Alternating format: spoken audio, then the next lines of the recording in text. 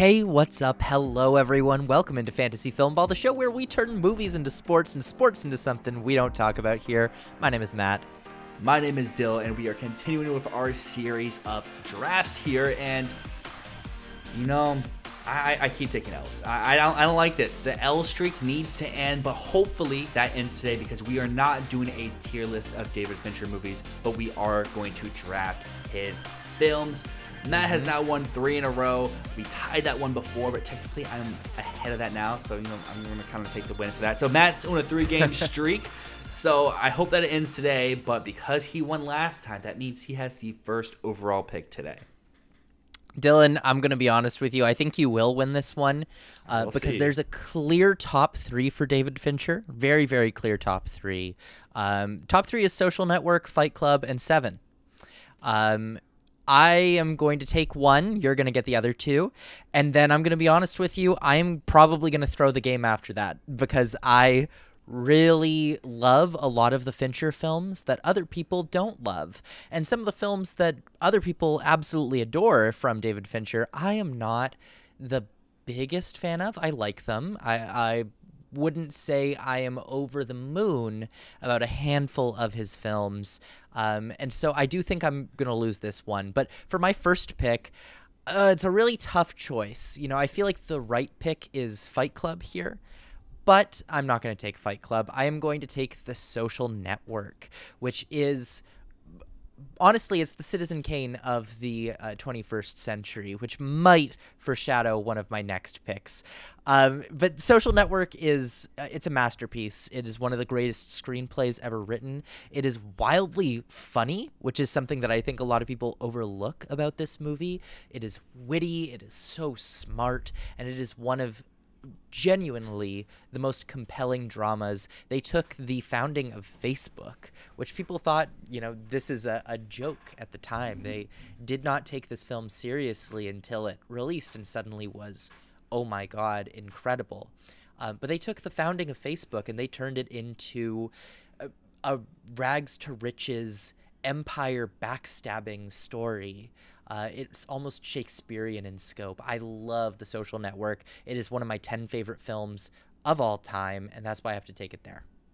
Well, to follow up The Social Network, which is in your top 10 favorite movies of all time, give me one that's in my top 4, and that would be Seven. I think this is David Fincher's best, and it's my favorite from him. It has great performances from its leading 3.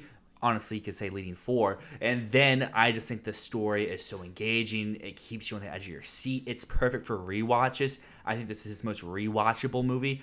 And, I mean, you say that you may not love some movies that David Fincher fans adore. Social Network is one of those for me. I think it's great, but I wouldn't put it in his top 5. So wow. I'm glad that you took it there, so I wouldn't be put with the decision of if I should or if I shouldn't. But you mentioned a top 3, and I really do like the third one of that top 3.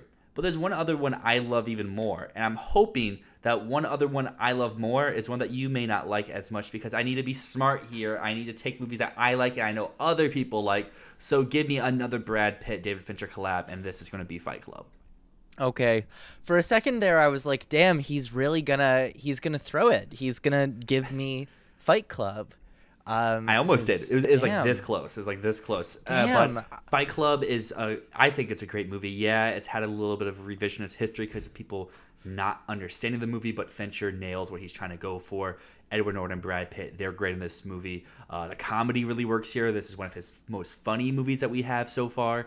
And yeah, I think we are 3 for 3 with picking great David Fincher movies, and I'm pretty sure these 3 would be everyone's number 1. So now I think this is where the draft gets interesting. Where do you go from here?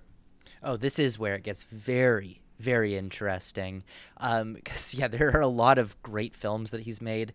And honestly, there's, like I said, some that I like but I don't love. But I'm going to go with 2 that I really do love here. And the first one of those 2 is going to be Mank. So now you see why I'm throwing the draft. Mank is my 3rd favorite David Fincher movie. I actually prefer this to Seven, personally. To me, Mank is exceptional. I love Citizen Kane. It is one of my 4 favorite movies of all time. If you're talking about Seven being in your Letterboxd 4, Citizen Kane is in mine. And Mank is the perfect encapsulation of what makes Citizen Kane special. It is drenched in that old Hollywood glamour. Honestly, everything that I think I wanted Babylon to be, Mank actually was. Okay. It's beautifully written. Performances are great. The soundtrack is incredible. It's another amazing Reznor and Ross score, which I didn't even mention for The Social Network.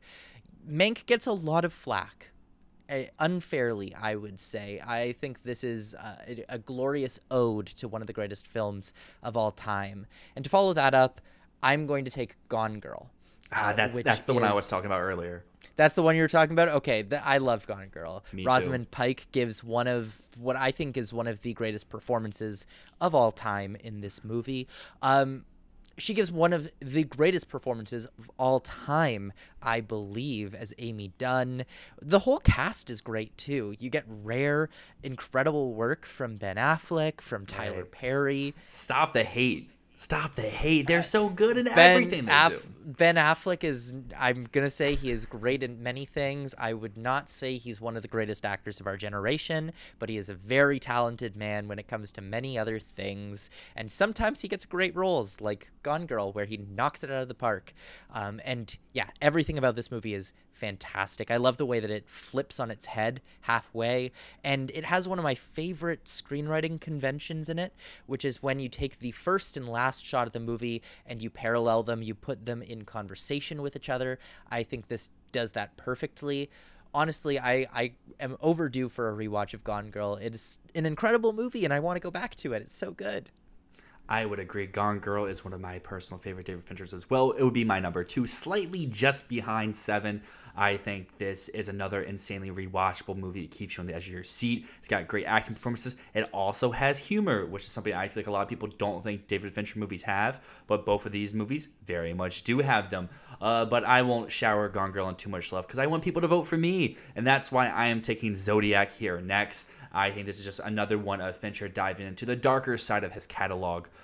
It's, again, another movie with 3 great performances at the top. And this is the movie where I think it's a little bit more divisive. I think this is the first, Mank, I guess, but this is the second divisive movie that we have so far on the list where people either adore it or they think it's severely overrated. But I'm in the camp of very much liking Zodiac.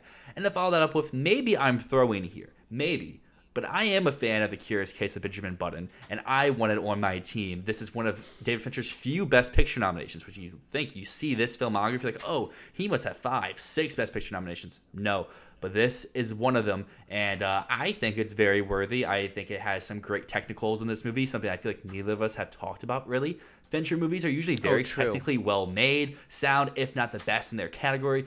One of the best of the year, and Benjamin Button is that as well. I like how this kind of sticks out like a sore thumb from the rest of his catalog. This is more of a drama. There's no real thriller elements. There's no real like seat gripping stuff. It's just the story of a man living his life basically in reverse, and I think it's very warming. I think it's very warm. It's one that I could see myself just putting on, like, I want to watch that again.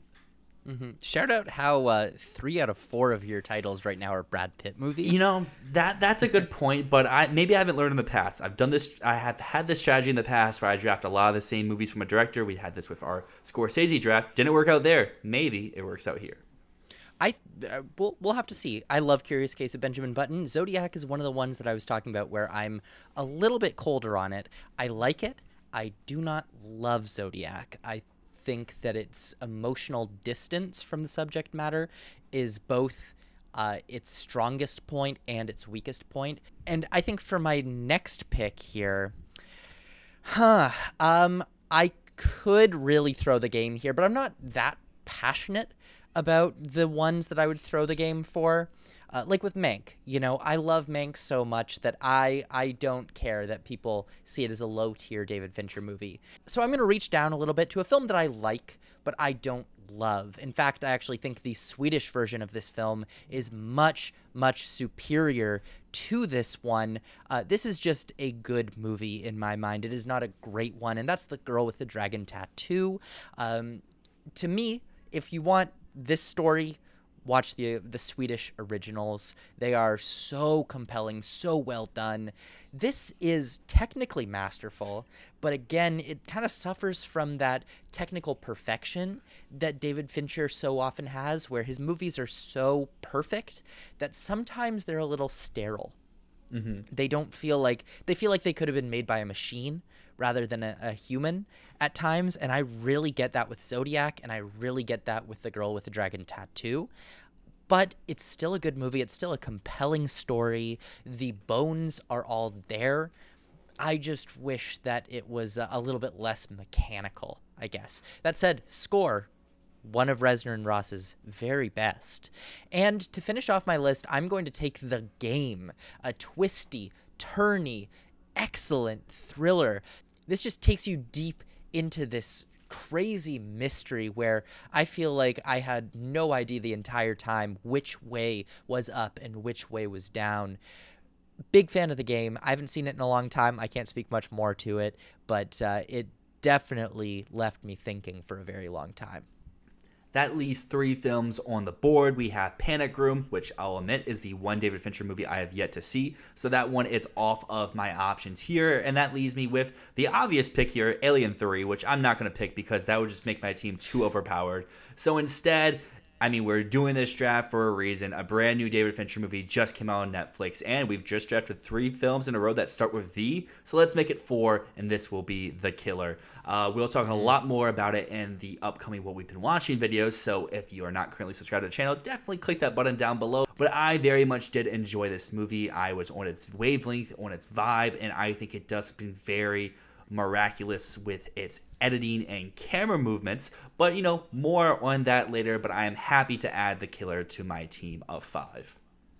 That's a good pick. The Killer is really strong. Panic Room is one that I was thinking about taking, but I didn't want to throw The Game too much, so as much as I love Panic Room, it's the one you haven't seen. It's the one most people haven't seen. It's the one that I feel like everyone forgets David Fincher made. Anyways, my team consists of The Social Network, then Mank, little controversial there, followed by Gone Girl, The Girl with the Dragon Tattoo, and The Game. I'm still mad that you sniped Gone Girl. I really want to take it, but I didn't want to throw The Game because I have 7, Fight Club, Zodiac, The Curious Case of Benjamin Button, and The Killer. As always, go over to the YouTube community tab. The poll will be here. Vote any way that you feel that you need to vote. The team with the best film, the team with the best catalog of films, the team that just doesn't have the worst movie. You want to take your pick however you want. We just want your votes out there, but definitely maybe consider the team that has the best collection of films. But let us know down below, what movie would you take first of all? I mean, The Social Network, 7, Fight Club. I think there's even a case for Gone Girl, but maybe I'm crazy.